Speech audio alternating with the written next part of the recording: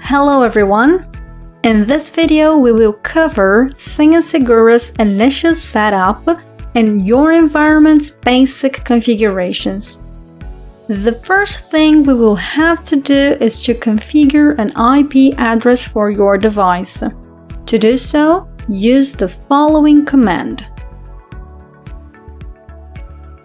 orbit network.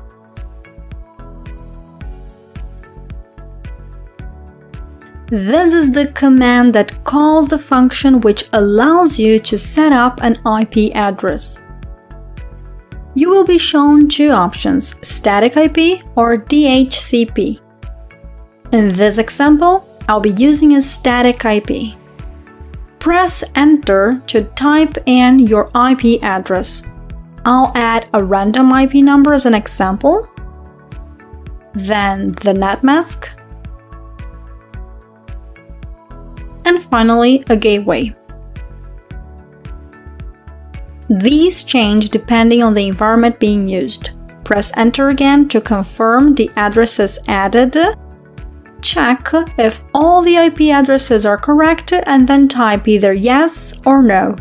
If you type yes, your setup will be automatically saved. In my case, I decided to cancel the operation because I had set up my IP earlier. Next, we have to create a host name for our environment. To do so, use the following command: orbit hostname.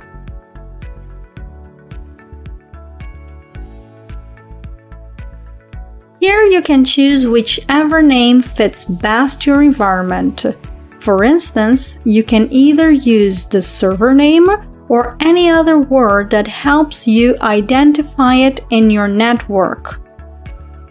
Then, press Enter to go to the confirmation step where you will be asked if you want to proceed.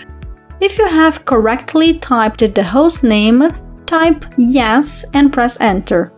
Once again, I will cancel the operation in my case because my host name had been previously set up.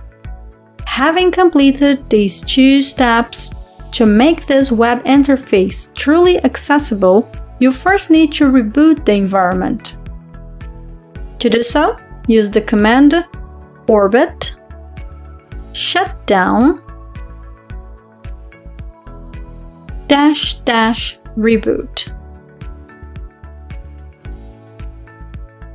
This command will automatically use the saved setup during reboot, and you will be able to access your environment's web interface. If you press Enter, you will once more be asked to confirm the command. After this confirmation, you can finally access your environment through the web.